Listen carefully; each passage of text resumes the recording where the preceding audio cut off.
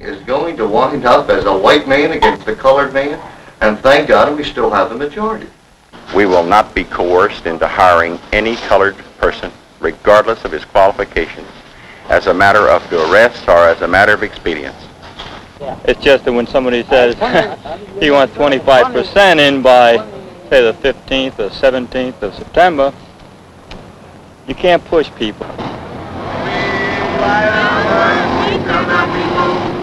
We shall not be moved by the rain, but made by war.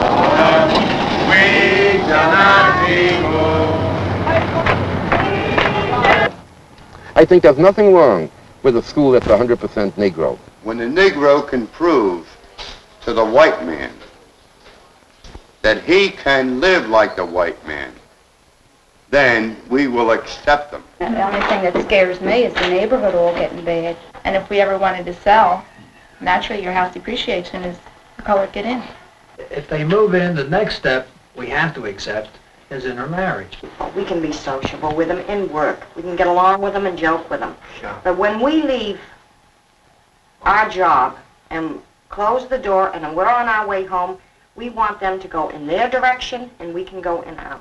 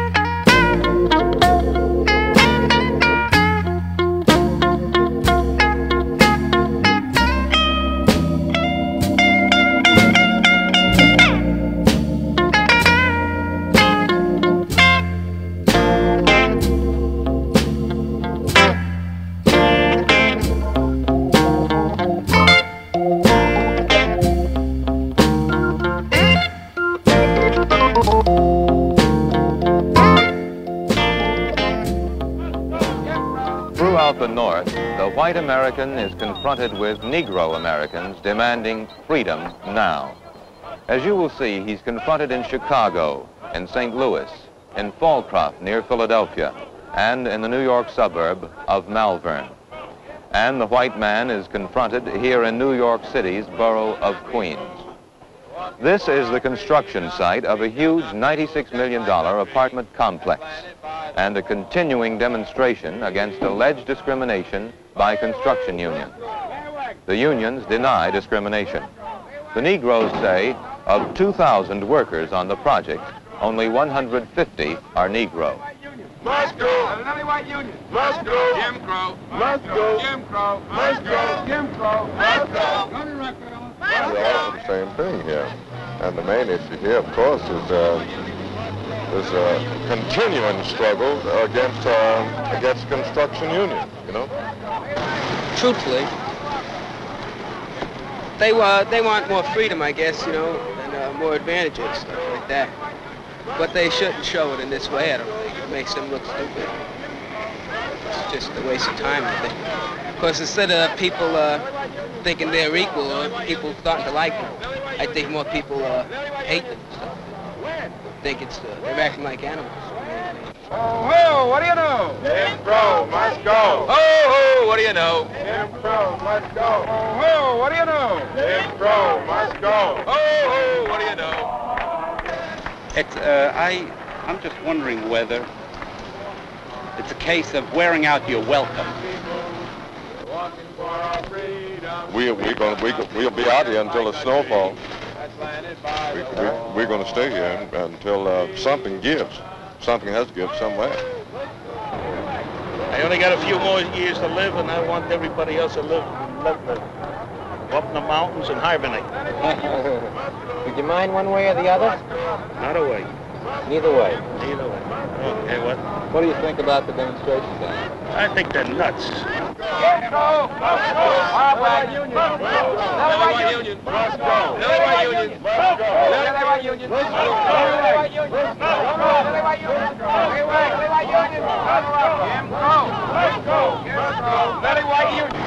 Actually, they want to become president, every one of them. And they don't want to work their way up. They want to start at the top. A lot of them. It took years for us to get the conditions we have today. And then we have somebody to come over there and say, just push you on the side. He says, well, we want to take your place. You just get the hell out. Everybody has a right to work, but I'm looking to get out of the trade myself, you know. Not that glamorous a business. And it's a lot of hard work, and it's not so easy, but they got a right to live. They can come on in. If they come in the way we all came in through the apprentice training program, then I believe it's all right. Do you think this kind of demonstration is effective? No. I think the leaders are taking advantage of it. Where are you from? Louisiana. What do you think about it? That's enough said, isn't it? Is it? No, from Louisiana. You don't care to comment anymore. Okay, thank you. Thank you. Belly White Union. Must go. Belly White Union. Must go. We count cars here from North Carolina, South Carolina, Texas, Mississippi, Alabama, and just stand here while they come through. You have out-of-state workers in this place where a Negro can't get a job. What the woman can do here? The woman can do a hard work. The woman can do a hard work. I'll tell you one thing, as far as the picketing is concerned, they seem to be able to, they are getting a few little results. They say we've been holding them down a long time, but gee whiz, I never even thought about it. You know, like, who had time to worry about them? I was struggling myself. You know, it's been tough for outside too, but it's hard work. It's not so easy. And I don't think the average guy feels that, you know, he wants to hold them down or anything. Like, I'm local 28 sheet metal workers. I don't think fellas in my union are prejudiced. I think anybody really prejudiced. You think the demonstrations are a good way for them to get into the union? Well, it's the only way. We picket too. I mean, we picket when we want something, so it's only fair that they should picket. Of course, lying in front of a truck, I think they did that back in 30s, so I really can't say too much about it. You know, we had our trouble too in Flint, Michigan. But, you know, everybody gets hot on the collar. If I come to you and say, I want you a job, well, you're going to get a little annoyed too, in other words. But they just want a percentage. They want to work like anybody else. I hold nothing against them. I feel most of the fellas feel the same way. We're a different stock today. We're not from the old school way, you know, hooray for me and the heck with you. We're more or less, come on, give everybody an equal chance. You know, I feel that way, my wife feels that way. I'm raising my kid that way. Well, I gotta go home. We shall not be moved just like the maid, that's made by war. We shall not be moved. We shall not be moved. We shall not be moved just like the stream, proclaimed by the water. We shall not be moved.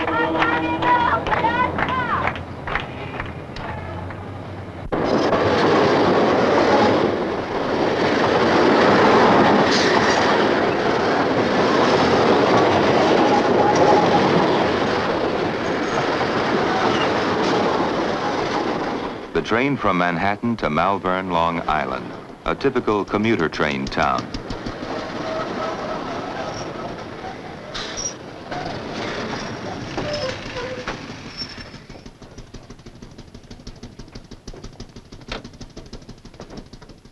"11,000 prosperous suburbanites live here, including a fast-growing number of Negroes. Until recently, none of Malvern's whites would have thought a controversy involving race was possible in their town. And then a new term, de facto segregation, took on real meaning in Malvern.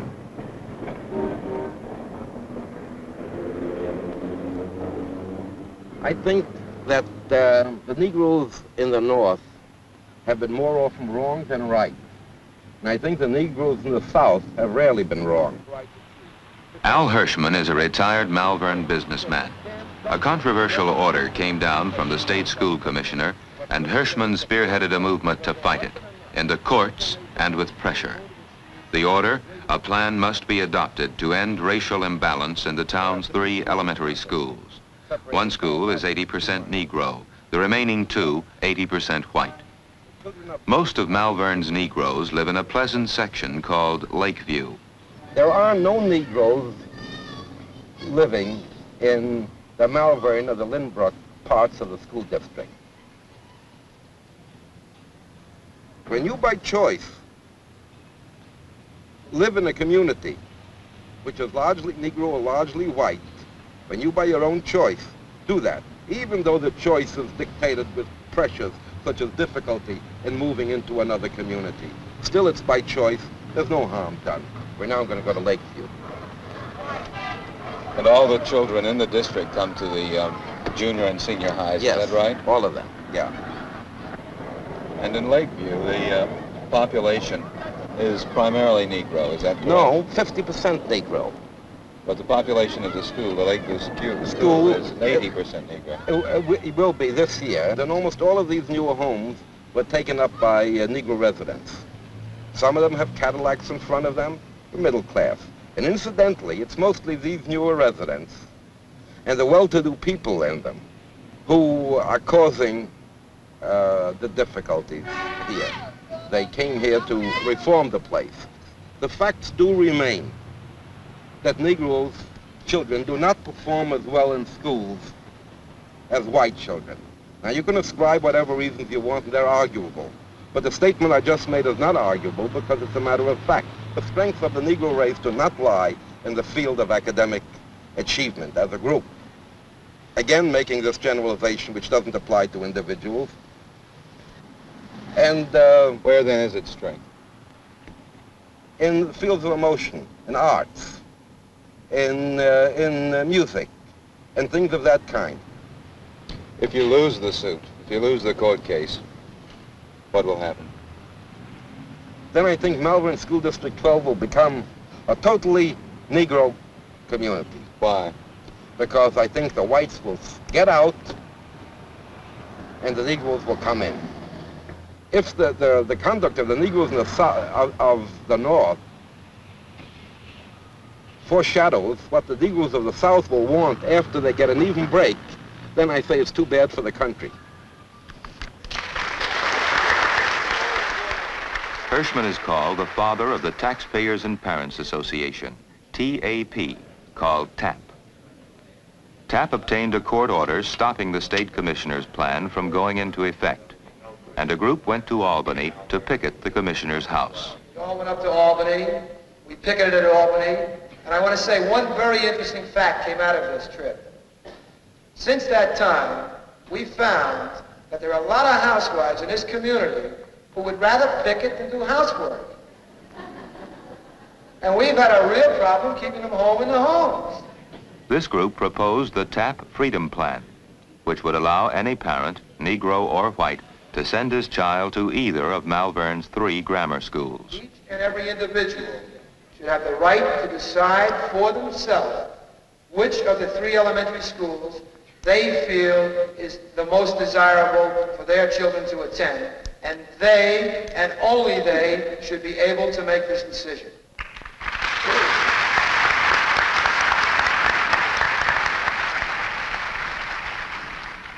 The only thing I'm saying is I'm more interested in seeing what is to be offered as a solution to the problem. I do mind the travel. What did you have against the travel?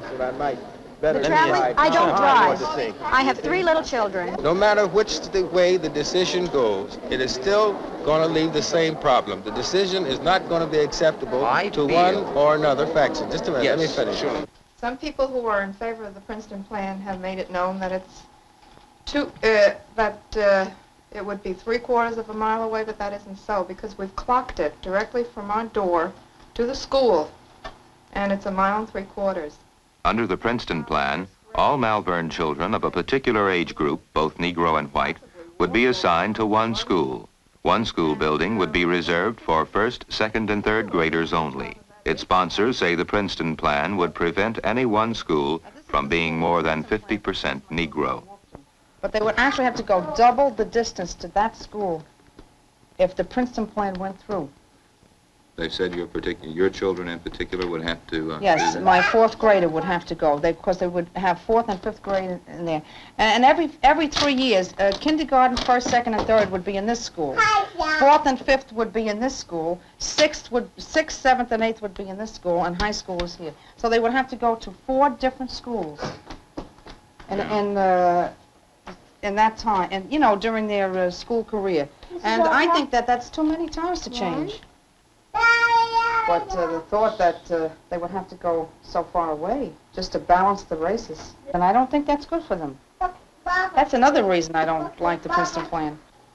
If this plan were put into effect for the reasons that they want to put it into effect, this would definitely take away everybody's rights in this one small area as far as education goes.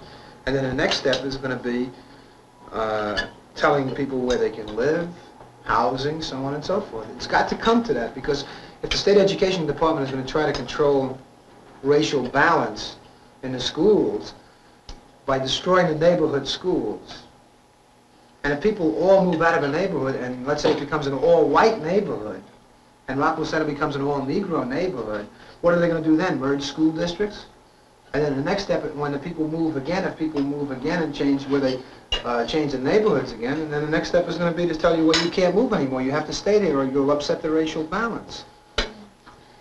The real problem is the hysteria on the part of parents, who I think, 1, are really disappointed because the kids, they'd like them to be nearby, and 2, I think because there are a lot of feelings that go below the surface that maybe a lot of people aren't willing to recognize in themselves. Rabbi Samuel Cheel thinks something should be done to balance the races in Malvern schools. It's possible to get both sides together. We're currently working on this. Now, you see, it seems to me that in the North, nobody's against integration. Everybody's for integration, but not now, not here. Maybe, in next town, next century, but not here. And so it seems to me that this is really a part of a strategy. The strategy is that you just can't say we're segregationists, because only Governor Wallace can say that, But this can't be said in the North. Everybody's for integration. And I don't really think that they're bigots, but I think we all have a lot of problems and prejudice that we're not willing to face. One can attempt to defer the solution to this problem by simply saying it's a housing situation, it's a sociological problem, it's not a school problem. That's not facing the issue. In Malvern, it happens to be focusing on the schools. This is the place to start working on it. It's got to be broken somewhere. You just can't choose the place that you're going to start solving this problem. The Jefferson Bank, St. Louis, Missouri. Executive Vice President Joe McConnell is confronted. On the afternoon of August the 28th, 1963, which was the deadline set by the Corps organization for our hiring poor Negroes, two of the representatives of Corps called at our bank and asked what we had intended to do. And I told them at that time that our position was clearly stated, that we would continue to follow a policy of non-discrimination in hiring of all of our employees on a qualification basis if a need existed. And they said, then you're not going to hire 4 people by today. And we definitely said we would not do that. They said, well, then, if we would call off this demonstration, would you, on a preferential basis, hire 4 Negroes within the next 6 months? And I explained then that that is exactly what they were preaching against. That would be discrimination against the white employee, and we would certainly not agree to that.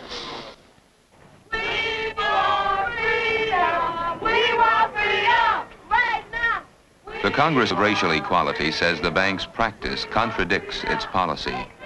Corps says it's been 7 years since Jefferson Bank hired a Negro and points out there are 80 white and 2 Negro employees. Into the bank or onto bank property will be subjected to immediate arrest. They ticketed for an hour, and then they blocked our doors, and then they entered our bank singing, chanting, clapping, and obstructing our business. We were absolutely unable to do any business at the time. In spite of our statements to them that we would continue a non-discriminatory hiring policy.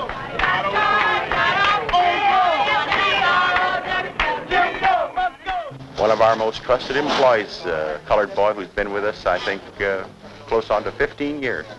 Started as a paper boy on the corner of Jefferson and Franklin Avenue. We put him to work as a porter, then as a bank messenger, and finally, 5 or 6 years ago, as a statement teller, and then as a teller. Dave? Dave, I want you to meet Mr. Page. Hello, how are you? I've been telling Mr. Page that you've been with us for, what, 15 years or 13 years? 13 years. Have they been pleasant years, Dave? Very pleasant. Well, that's what I was telling Mr. Page, and I was also telling him how you felt about these demonstrations here at the bank. Yes, sir. How do you feel? Well, I think they made a stupid move. I think they were wrong in the way they came in. You don't demand anything. You should ask people and negotiate with them. That's the way I feel about it. And I think if they had came in the right manner and through the due process, they would be given every consideration. But they didn't come that way. They came in with demands. That's right. And they came in and told us how many we had to hire by a given date, and that's what we presented. That's right. Regardless of what our needs were, regardless of what their qualifications were. Just to tell you, Mr. Page, I just love to have more people like you in this bank. And maybe as a result of the publicity given this thing, we'll be able to accomplish that someday. I hope so, Mr. McConnell. Well, I hope so too, Dave. Thank you. Glad to mention it. Likewise, sir. We'd just love to have more people of his integrity employed by our bank. We don't think of him as a colored man. We think of him as one of our people, and all of the people in the bank feel the same way. And that's why we've been so desirous of having qualified Negroes apply here. We know that they have ability if they have had the proper training. We know that they're entitled to equal opportunity. We don't think they're entitled to preferential treatment. And certainly we're not, that would be discriminatory in itself to give preferential treatment to any group as distinguished from another group. Our position is clear. We intend to follow it. We don't think we're the first bank picked out, but we think that we're the first bank in St. Louis who stood up for the rights granted all of us, whether we're bankers or garagemen, to run our own businesses on a basis of opportunity, qualification, and need. That is our position. And we will continue to follow that position, regardless of threats and intimidation and coercion and everything else that's been applied. Negro jazz trumpeter Dizzy Gillespie staged a one-man sit-in at this barber shop in Chicago's Loop. He sat for 6 hours without service. Got his hair cut the next day after a man from the Human Relations Commission called on the owner. What about the problem of Negroes who come into your barbershop and want their hair cut, or to any barbershop? What's the main problem with that, Mr. Borough? Well, that's the problem, that a lot of us don't know how to cut their hair. It's very hard because we're not used to cutting that type of hair. As I was saying, when I went to barber college, we used to have about 17, 18 barbers there, and they had 3 color barbers. And every time a color man come in, why, they would give to them. So therefore, we have no opportunity to cut these people's hair. Their hair is strictly all by clipper, and I can't use clippers. What happened when Gillespie came in here?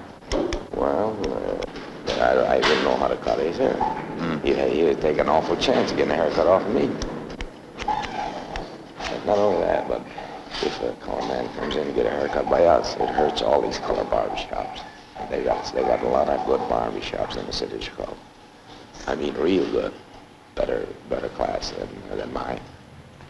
Was Gillespie the first colored man who had ever come in? Did you know who he was? No, I didn't. What do you think of a public accommodations bill, a law that would insist that you had to do this, that you had to cut anybody's hair regardless of their age? Well, I said if I would get, because the situation, I wouldn't know how to cut it. I think I would quit the barber business, as far as I'm concerned. You mean you'd get out of business? That's right.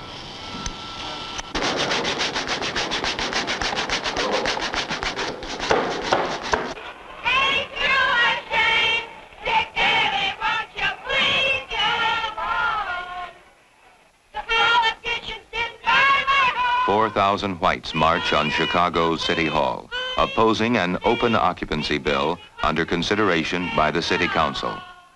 The marchers want a statewide referendum on the question, but the bill passes anyway and makes it illegal for real estate brokers to discriminate in the sale or rental of housing. The march was organized by Howard Skaman, the 31-year-old chairman of the Property Owners Coordinating Committee. The committee is made up of representatives from neighborhood organizations throughout Chicago. I can't see how they can pass something like this when the state voted against it. Well, they won't be able to after we get through with them. Well, gee, that's a relief. Okay, sir. It's good to know that somebody's still fighting for the white people. Because, gee, they're stepping all over us. I have to work with them downtown, and brother... Skaman is becoming a familiar public figure in Chicago. There's even talk of running him for Congress.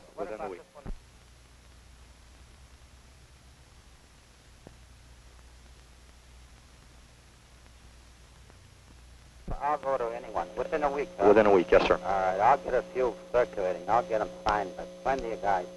All the employees that I talk with, white ones, I mean, they're against it. But they say, what they say to me is, what can we do about it? Nobody's doing anything about it. We're getting something done now. That's what I like to hear. Okay. Okay, sir. Thank you for calling. Goodbye now. Bye. Parking lot up for the apartment buildings that he owns on either side here. Skaman says he's against open occupancy laws on constitutional grounds, but he frankly admits no Negroes are wanted in South Lawndale. Well, why basically, though, do these people not want the Negroes to come in? Well, it's not a fear of Negroes per se. It's a definite fear of anyone who would run down their neighborhood. Home is probably the most important thing to people of this basic ethnic background. These are primarily Bohemian, Polish people. People have a great deal of pride in their homes. All you have to do is look at what we're coming up to here ahead of us is, while it's not typical of the community, it's certainly not the exception to the rule. Here's a man who has a parking lot. Check that over there. There's a group of the boys who are off to work this afternoon. Yeah. 1.20, 4.20, 8.20, 9.20, 10. No jo, máme 37. 37 máme. Jo. Akorát jsme to vyhráli. Mr. Chairman? Odšli zpátky pro štíře. We have, these gentlemen are out from Boston, and they're here filming a report in Chicago. Basically, they're trying to understand why we don't want colored people to move into this neighborhood. Yeah. How do you feel about it? No, sure. I don't want them here either. I'm clean and you know what they do all the time. And we don't want, as long as we can hold it, so we hold it without them. They passed that law that you have to take colored people, huh? It's not passed yet. But we're still fighting them. That wouldn't do them any good anyway. Because if colored people come, then I can say $150 for the flat. Then he wouldn't take it. So the law doesn't mean So the law don't stop us. That's why people don't put no more flats for them. They could have put it there. If colored people come, they can say it's gone because he got a ticket in the window, but he gets $150. What they gonna do? They gotta walk away. Yeah. They go to restaurants out here, nobody bothers them. Yeah. As far as that.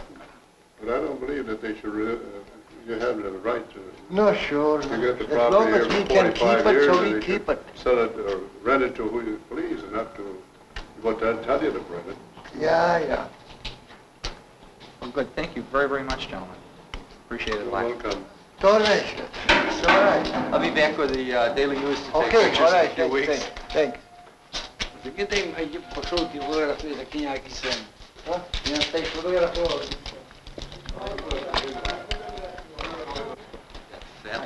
Well, let's go and take a look at the adjacent neighborhood. All right.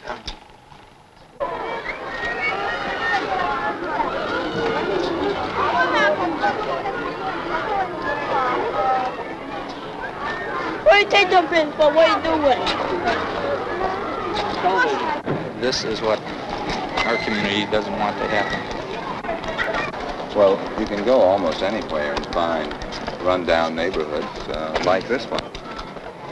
But why would it be necessarily true that a neighborhood would be run down just because Negroes moved in? This isn't true at all. You take our Chatham section here, which is one of the very finest residential areas in the city, almost exclusively Negro. The property is extremely well maintained, beautifully kept up. It's a very, very desirable community to live in. My point is, these are our immediate neighbors here.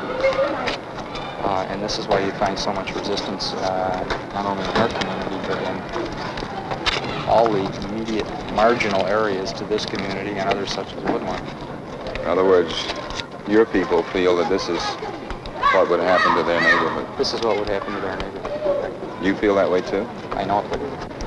If you think on the northwest side of the city of Chicago that you are going to be living in an all-white community indefinitely, you're mistaken. You are eventually going to live in an either integrated or inundated community. Now, I really envy you out here in the northwest side of the city of Chicago because you are very, very far removed from the real problems that exist. You don't have slums within a block or two of you.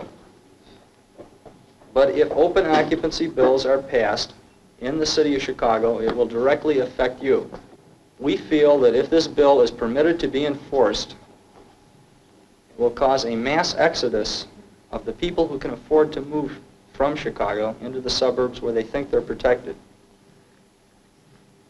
We feel that Chicago will become a mecca for all, let's face it, Negro immigrants from all over the entire country. It's very easy to get on the relief rolls here. Now, there are reasons for opposing open occupancy legislation on constitutional grounds.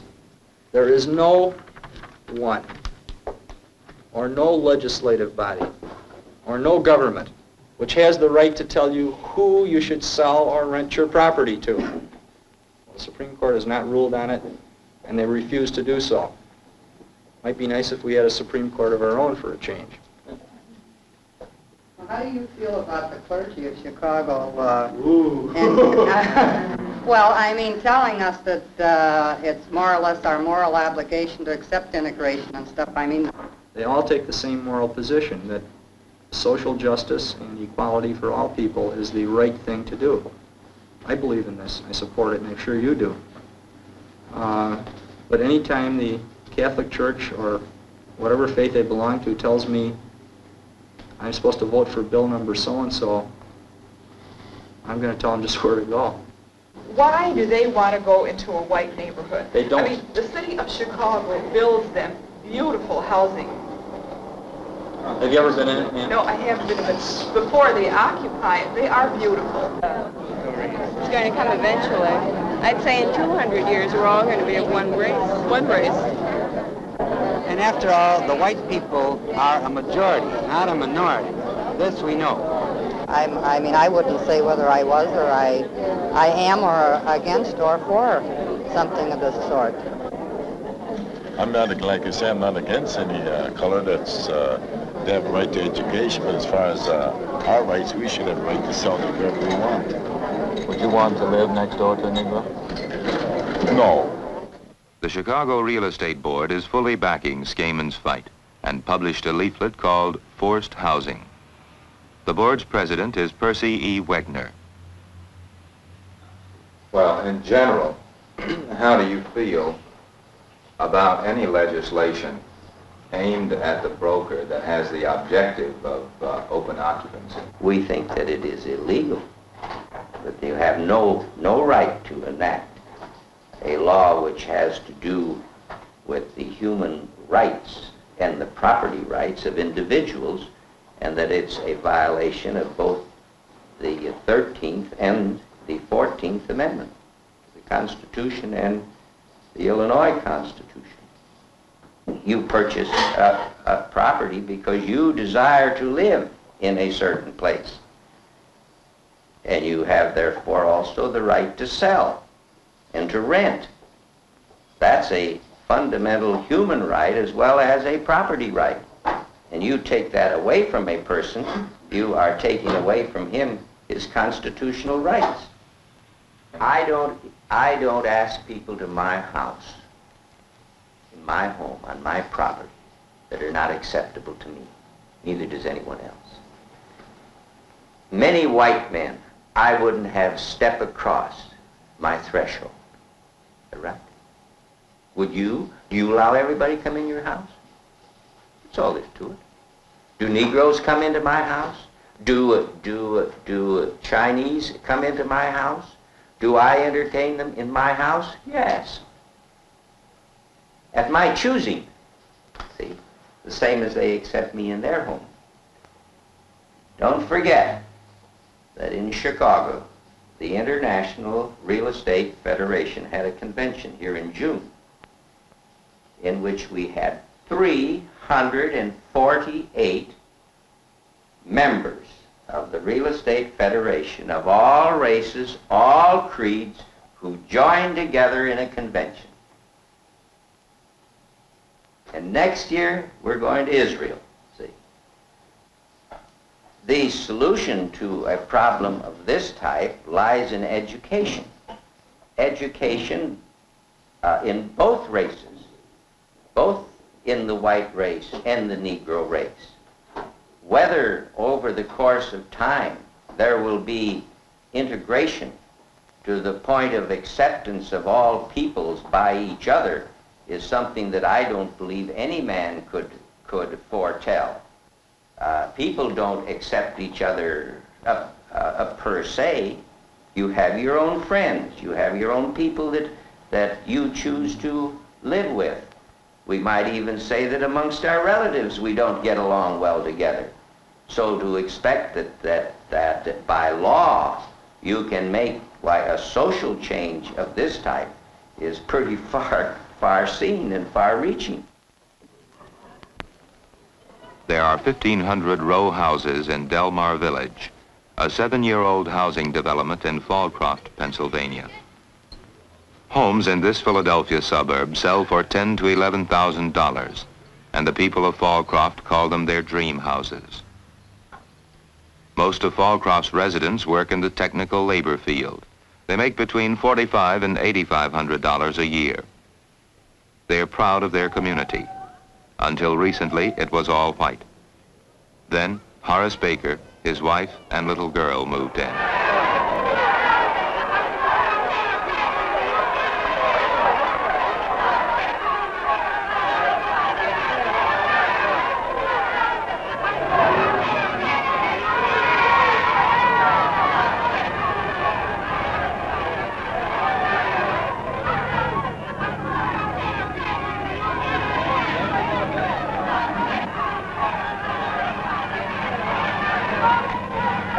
Hey, Chief. Hey.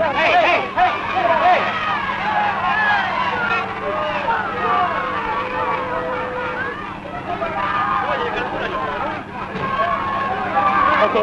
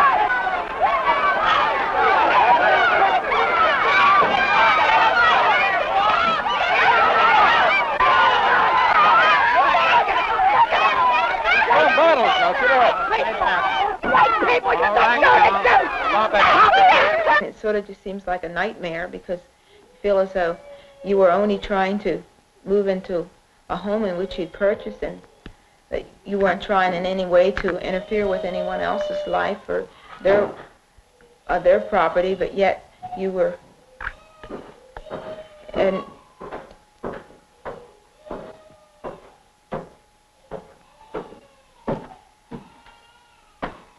they could have moved in 6 o'clock in the morning. They just got in there without anybody seeing them. But they waited till 5 o'clock at night. Early in the morning, they could have just snuck in there. Why didn't they do that? The newspapers, the TV, the radio, they gave a false conception of what happened in Delmar Village. Tonight at 7:05 on WIBG, they had a program called World in Perspective, which was called Disgrace of Delmar Village. Now the people in this village and the people of Fallcroft do not feel that this is right. The newspapers, the television, and the radio have not seen our side of it. I think they're getting paid to move in. Hmm? I think they're getting paid to move in. Any color that moves into this area, I'm sure, is only coming in here for one reason. That's to bust the neighborhood down, discourage the white person, stop the whites from moving into the area, and hope that it'll be converted to a Negro integrated development. Aside from being forced integration, it's forced legislation. Well, what I can't understand is that this is supposed to be a free country and great nation and whatnot, and yet you hear them say, oh, I'm afraid I won't say anything, I'll lose my job. That's right.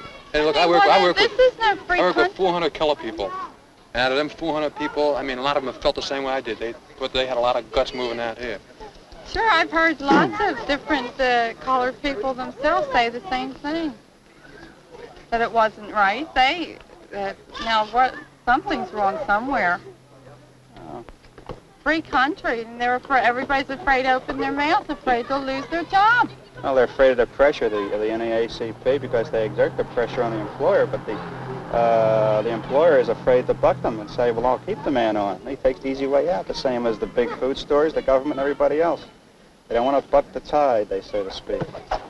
But the only thing that really scares me is if the color did move in next door. My little girl grew up with the little boy next door, and she liked him. I mean, I don't understand the intermarriage. That's one thing that I don't like at all, and that's what I would be afraid of, because she grew up next door to him, and she liked him, and I know the majority, usually don't marry the boy next door. That doesn't usually happen, but if they grew up together and went to school together, and I think if they were mixed, I think that would be the next thing, that there would be a lot of that in a marriage. I don't see. That's the only thing that, but as far as them as people, and they're the same as me, I don't lower them in any way. There probably are a lot more of them that are better than me. That's the thing that bothers me on intermarriage. I don't like that. Well, I can't see why that this color family, Negro family, moved down Delmar Village, where within 4 blocks away, they built a new house development, and they're still building it, that they couldn't move down there. And I can't see them moving down Delmar Village, where houses are anywhere between 5 and 10 years old, and trying to move in something old, and yet they can move in a new house. What are they trying to prove? A lot of people in this world think that the Negro, I say Negro, has a place in this world. He does have a place in this world. The Negro does not want equality. He wants preference. Who was it President Kennedy says in his inauguration address, ask not what your country can do for you, but ask what you can do for your country. What has the Negro race done for their country since 1960? I don't know, but we've done a lot. We have done an awful lot. Well, they're pushing too hard. They're pushing the white people too hard. And something's got to be done.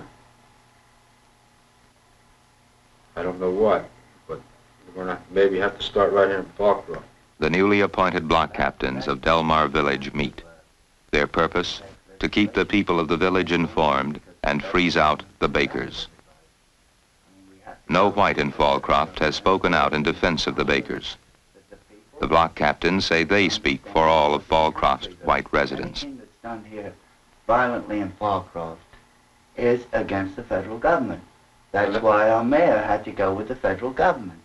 And I think everybody in this town understands that these people have the right to come into Fallcroft and live like first-class citizens.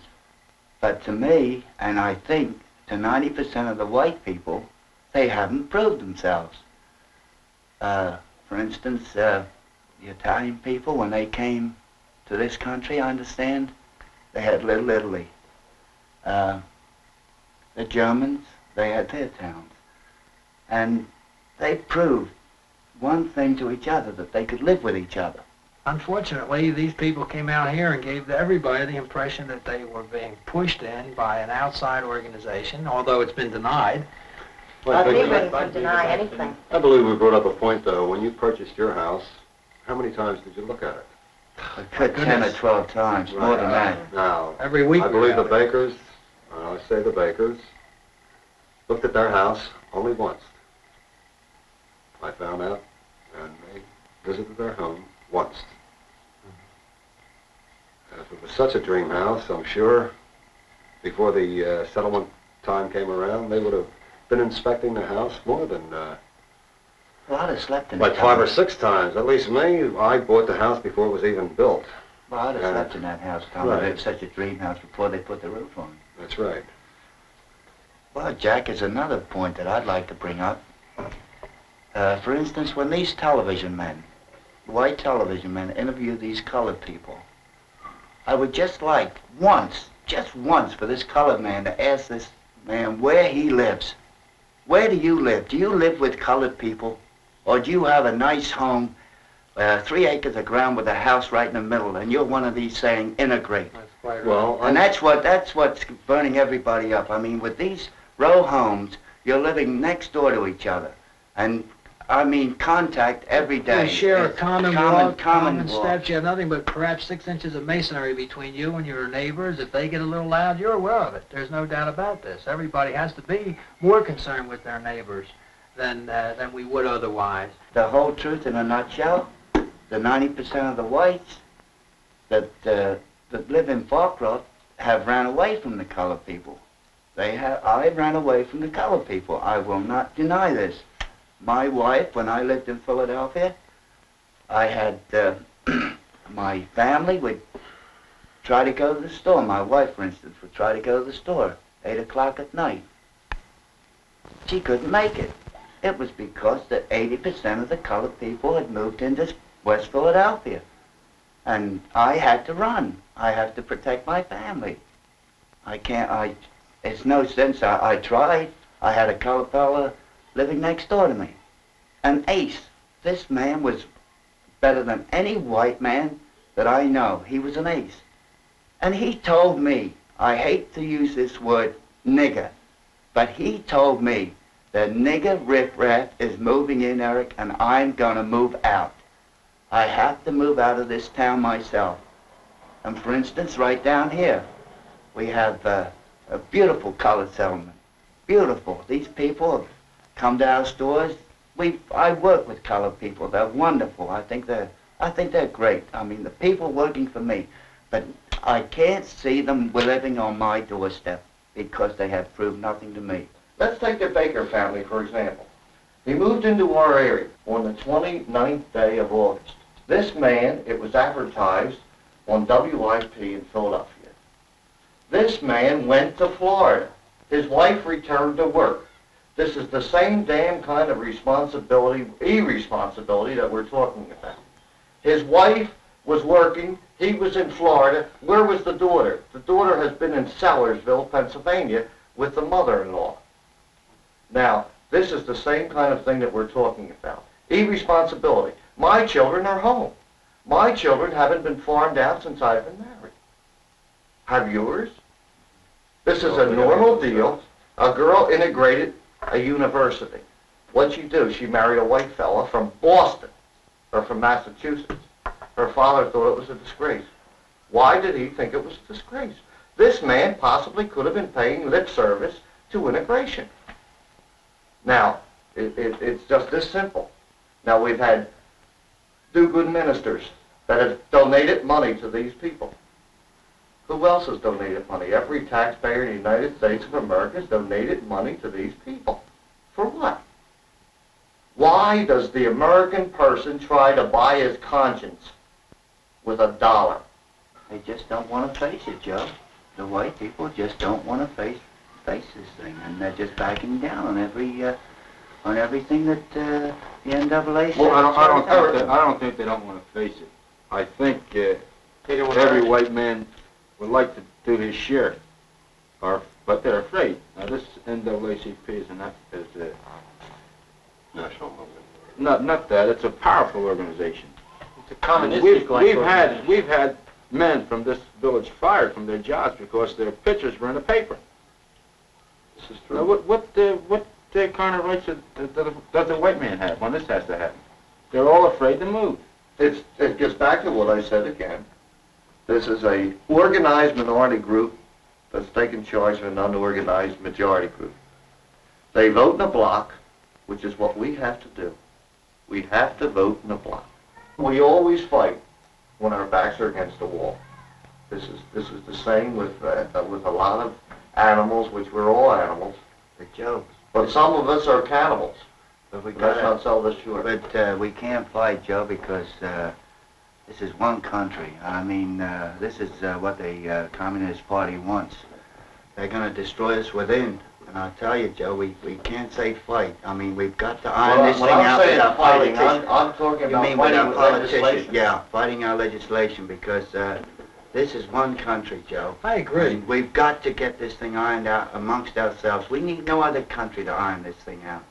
This has got to be ironed out by our politicians and straight through. I mean, level. No backbiting, and level this thing out to the people. Tell this NAACP what's going to happen. Come out truthfully and tell what 90% of the white people want them to know, Joe, because we smile at a colored man at work. We smile, we laugh, but look what happened here in Fallcroft.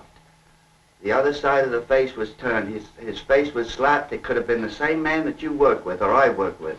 It could have been true. I mean, we have to level this thing, and we don't want to live with it. That's all there is to it. Did he say Hatton Avenue or Hatfield Avenue? The Pennsylvania State Police, still guarding the baker's house on Heather Road.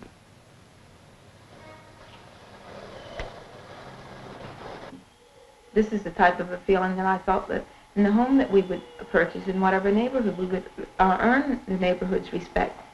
This is what I do, and this sort of my philosophy in life is in earning people's respect and being just treated as an individual and not trying to be stereotyped with any type of a group or race or creed.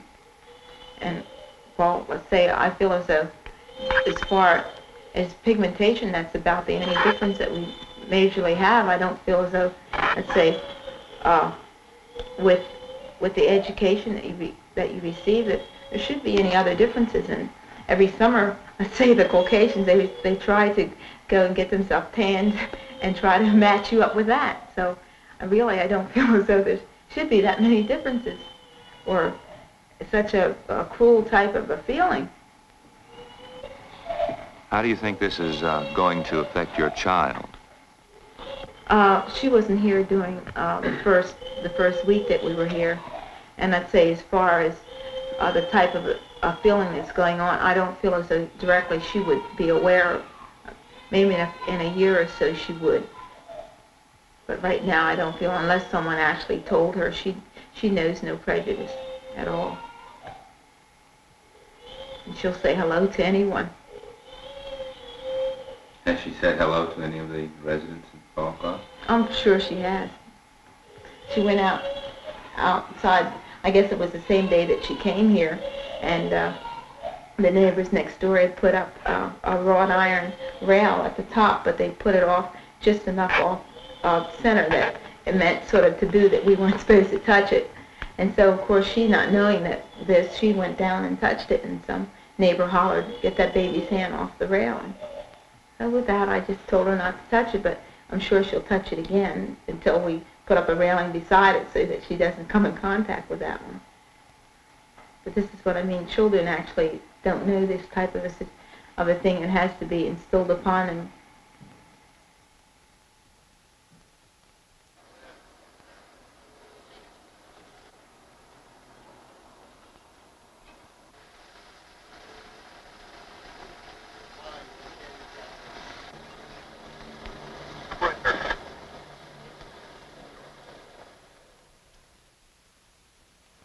In New York, Chicago, St. Louis, and in suburban Fallcroft, Pennsylvania, we've seen how some white Americans in the North responded when confronted with Negro Americans demanding freedom now. We've seen white opposition increase as the Negro came closer and closer, until in Fallcroft, Pennsylvania, the strongest fears, integrated housing and intermarriage, erupted into violence. When a lack of understanding and emotion take over, as they did in Fallcroft, how are these real feelings to be dealt with? Perhaps the rioting on that Fallcroft street could have been avoided if some organization, apart from the civil rights groups, had helped the people of Fallcroft overcome their fears. The major civil rights groups have sought mainly to desegregate, to open doors to Negroes that once were open only to whites. As those doors began to open, the hope was that new contacts between Negroes and whites would mean improved white attitudes. And in many cases, new contacts have helped the white man look at the Negro man in a new and kinder light. There are places where real integration is proceeding peacefully. But as long as there are whites who respond with bitterness and even violence, the white man's emotions cannot be ignored. Following a summer of growing white resistance in the North, Dr. Martin Luther King, Jr. has recognized this.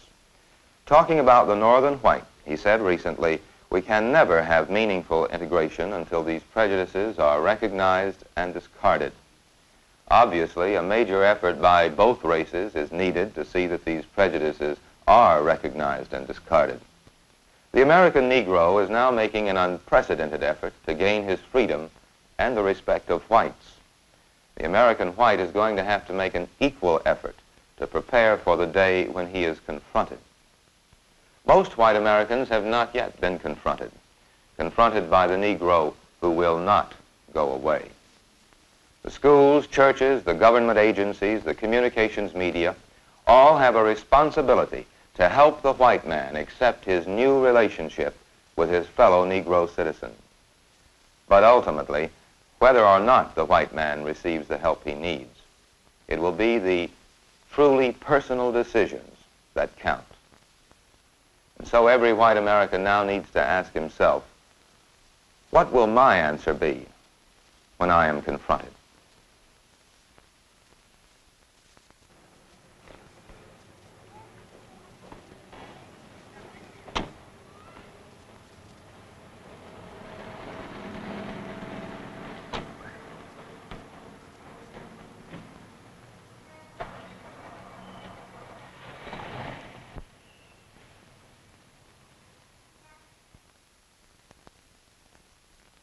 This is NET, National Educational Television.